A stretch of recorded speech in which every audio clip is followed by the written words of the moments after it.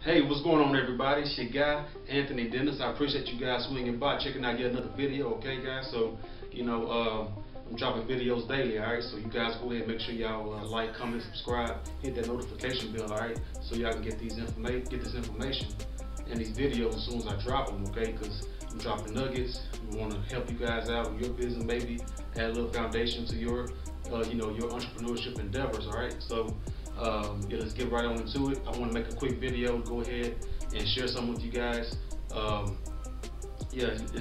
want to talk about proof of funds letter, okay, guys? Now, proof of funds, a proof of funds letter, or POF, is when it's a letter stating your name or company name and showing that you are approved of a certain amount of money to be able to go ahead and purchase a person's property. And also you type in the address of the property that it is you're interested in, okay, guys? So a lot of times I never put down a large sum of money, a down payment. I always put down about $10,000. That's it, because you need, you can tie up a contract, you can leverage a property with just $10.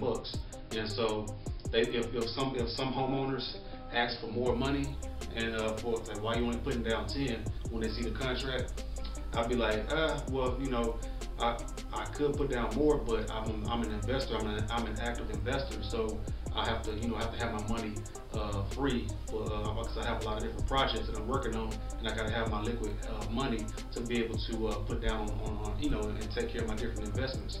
And so it's a real quick objection, to get around and hurdle, and so that's one objection, okay, guys? So I put down $10, and then sometimes they'll want a proof of funds letter. I usually don't get asked that in the beginning. I got that a few times, and I'm like, it's kind of tricky because I ain't know where to go. I know how to go ahead and go about getting that. And so that's a stumbling block for a lot of people starting out. They don't really know, exactly, which way to go.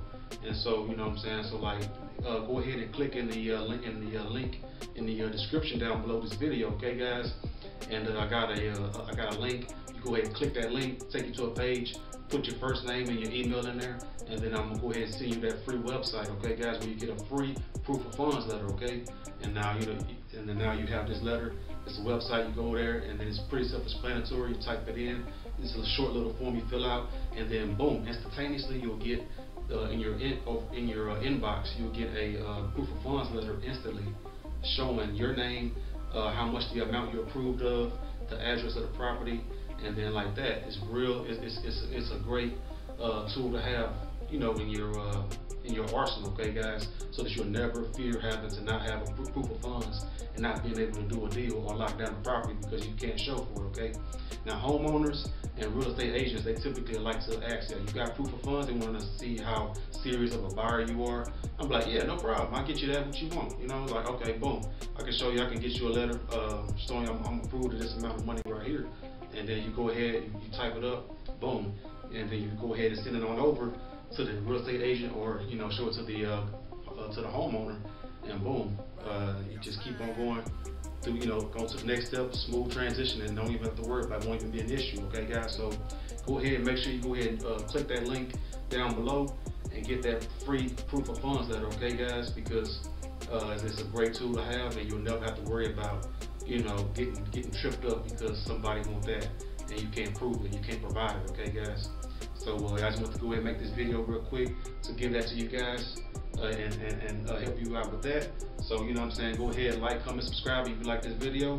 I'll get back to you guys, and I'll see y'all on the next video, okay? Have a good one.